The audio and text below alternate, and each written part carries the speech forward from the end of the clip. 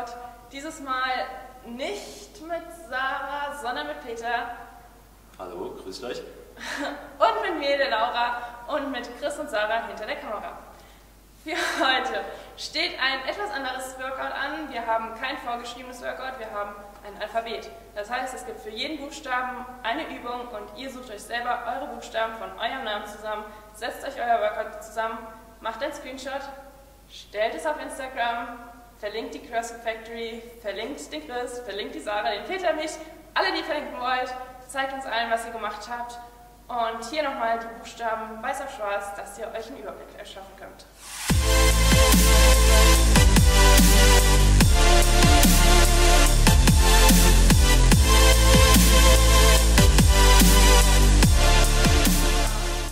Fürs Equipment braucht ihr heute nicht ganz so viel, vielleicht einen Stuhl, je nachdem, was euer Name ist, welche Buchstaben ihr braucht. Und wenn ihr es euch schwer machen wollt, eine Dumbbell oder eine Kettlebell. Fürs Warm-up schreibt ihr euch am besten erstmal auf, was ihr überhaupt machen müsst, also euren Namen, und dann setzt ihr euch die Übungen, die zu den jeweiligen Namen, Buchstaben gehören, dazu.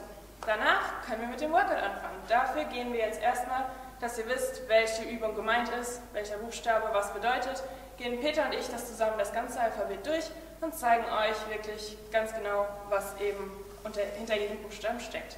Dafür fangen wir mit dem A an, das sind 20 Push-Ups. Für die Skalierung könnt ihr dann einfach auf die Knie gehen, dann ist das Ganze einfacher. Sehr schön. Das B steht für 2 Minuten Plank auf den Händen. Da immer dran denken, dass ihr nicht mit der Hüfte durchhängt, sondern wirklich alles angespannt habt und schön in einer Linie seid. Danach kommen wir schon zum C, das sind 60 Jumping Jacks.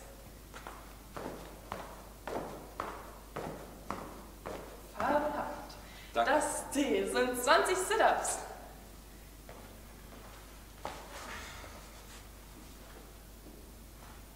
Die habt ihr in den letzten Workouts schon mal in großer Zahl geübt. Danach im E sind es 2 Minuten WallSit. Da wieder dran denken, dass der untere Rücken, die Schulterblätter schön an der Wand bleiben und die Beine im 90-Grad-Winkel. Auch schön. Wenn ihr es euch da schwer machen wollt, könnt ihr auch immer ein Gewicht dazu nehmen, es vor die Brust halten und dann an der Wand stehen. Danach, für das F, bräuchten wir den Stuhl. Da machen wir dann 30 Dips am Stuhl.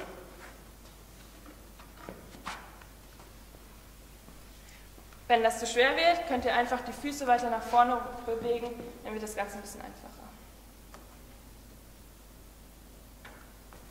Für den Buchstaben G haben wir dann 15 Burpees. Viel Spaß! Danke.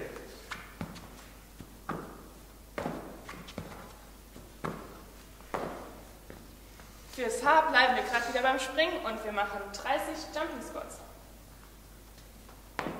Wenn ihr einen super langen Namen habt mit vielen Jump-Bewegungen oder vielen Squats, könnt ihr auch einfach ein bisschen weniger hochhüpfen.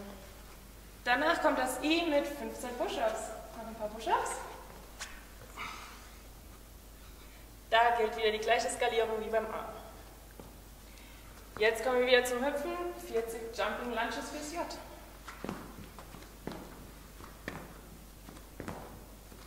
Sehr schön. Und jetzt darfst du die Füße am Boden lassen mit 30 AirSquats beim K.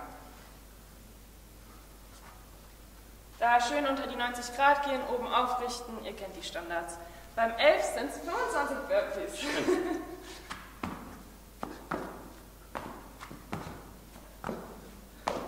Beim M haben wir 20 HollowRocks, also wieder auf die Matte gehen.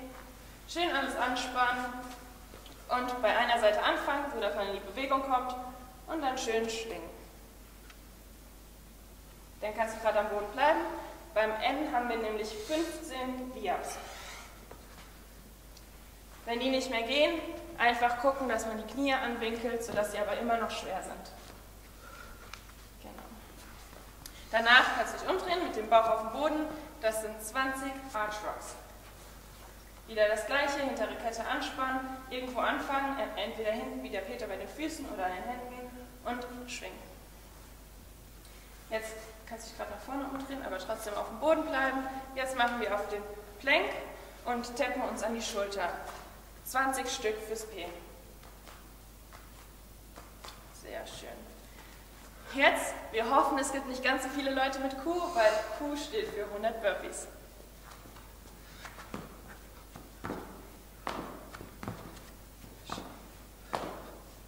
Und jetzt beim R machen wir 20 CossackSquats pro Bein, also 20 rechts und 20 links. Die, der Peter möchte es schwer haben, mit Kettlebell vor der Brust. Hier schön darauf achten, dass man auch da über 90 Grad geht, die Fußspitze auf der einen Seite hochhebt, dass man schön noch reinrotieren kann. Die Kettlebell kannst du eigentlich behalten, weil das S steht für 40 RussianTwists, 20 pro Seite.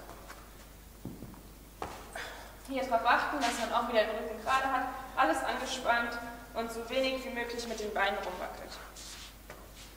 Machst du auch sehr schön. Ja, langsam wird es anstrengend. Jetzt darfst du wieder auf, wobei, du kannst auch von der Matte unten bleiben, machen wir Pike Push-Ups, T10 Pike Push-Ups. Wenn ihr da wollt, könnt ihr auch euch den Stuhl holen und ganz normal, wie wir in der Box mit der Box, die Füße oben auf eine Box stellen. Ah, Peter hat die Mobility, der kann das auch so. Danach kommen für U20 Knee-to-Chest-Jumps.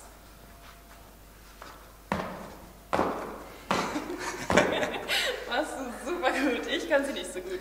Danach machen wir auf dem Boden wieder 20 TuckUps, also eine kleine Version von den V-Ups. Genau, sehr schön. Da auch immer schön alles angespannt halten und am besten nicht zur Seite umrollen. Du kannst auf dem Boden bleiben, das W steht für 20 Handrelease Push-Ups, weil du noch keine Push-Ups gemacht hast. Ja.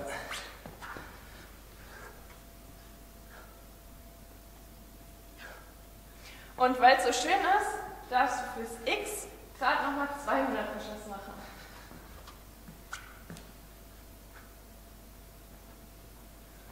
Sehr schön. Und fürs Y, ich hoffe, wir haben auch niemanden mit Y, weil das sind 200 Burpees.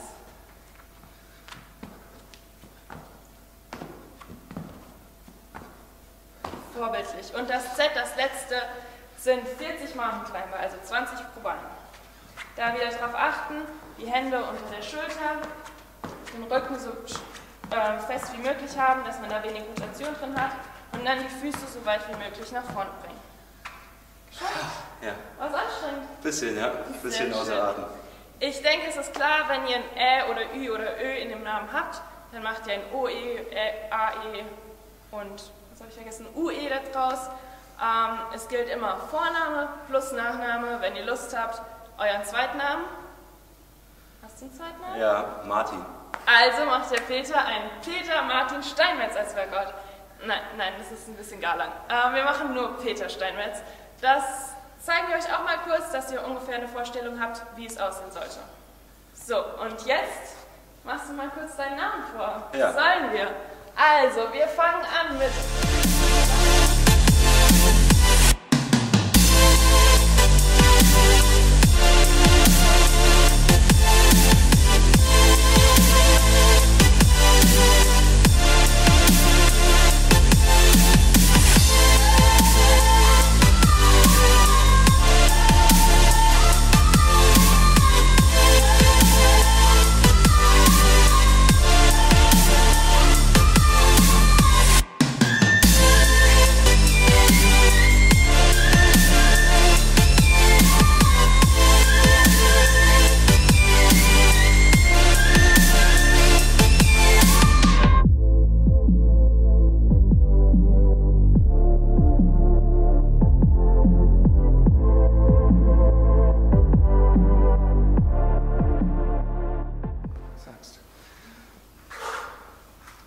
War es anstrengend? Ja. Hast du auch ein bisschen viel an der Wand verbracht? Ja, war schön, 4-mal. 8 Minuten lang. Hat er super schön gemacht. Hast du gut gemacht. Danke. Bist wieder eingeladen.